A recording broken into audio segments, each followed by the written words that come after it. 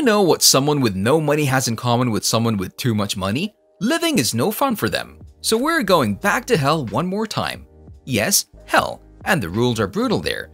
But you know how they say good rain knows the best time to fall? So get ready, as the most popular Netflix show is coming back with season 2. It's official.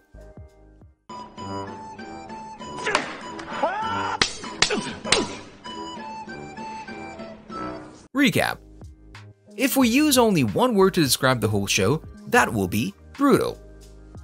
The whole show is on lever that has been seen before. There's nothing even similar to Squid Game. Every episode from the first until the last puts the audience on edge and keeps the same tension. There are no ups and downs, every game is unique, brutal, and bloody. The show follows the genre of a survival drama, and these kinds of shows are always said to be one of the best types of all. The story starts off with a focus on Seong Ji-hun, one of them down-on-luck citizens, a well-meaning but very lazy guy who's living on the back of the income of his elderly mother. He's a gambler and is a divorcee who has made a habit of disappointing his young daughter. He's knee-deep in debt, and yet he's still using his mother's money to feed his habit of betting. One night at the subway station, he'll meet a well-dressed gentleman who offers him to play a fairly simple childish game with a big reward. If Ji-hun wins a circle, he'll get 100,000 won. But if he loses, the gentleman will slap him in return. Many rounds with failure, but he finally wins one, and he gets the money. But that's the catch. He couldn't realize that he's in a big game now. The gentleman will give him a card with a phone number and promise him that this card will be a solution to all his problems. And let's be honest, in a way, it is. And he's finally in the game. And what's the game? Well, here the players get to play a fair game under the same conditions. These people suffered from inequality and discrimination out in the world, and this is the advantage of the principle of Squid Game. None of the players would know the games ahead of time. The first game is called Red Light, Green Light, a horrible twist. If a player is caught moving during the red light, will be eliminated, and the elimination means death.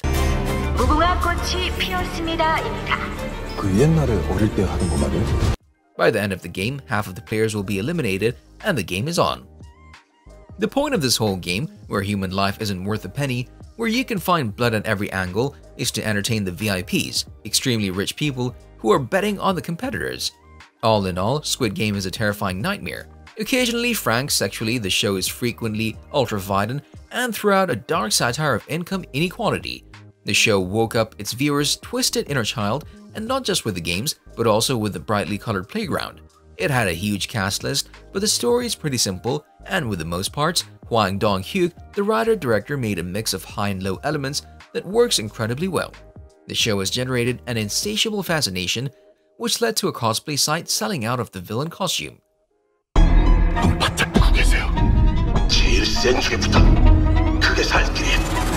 Release date. Hwang Dong-hyuk's Netflix show was released on 17 September last year, and in just 10 days was the platform's highest-ranking show in 90 countries.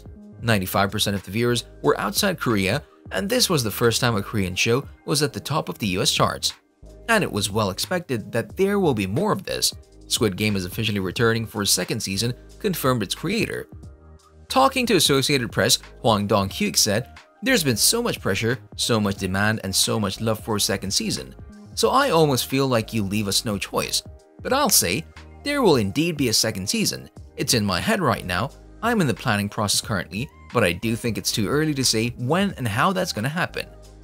There are huge expectations for season 2, but there's no official release date as of yet. In November 2021, the creator announced that new episodes have been commissioned. There will be more great games, that's all that we know so far, but when, nobody knows. Given the fact that Hwang Dong-hyuk just started writing, we can expect the second season to hit the theaters at the end of 2023.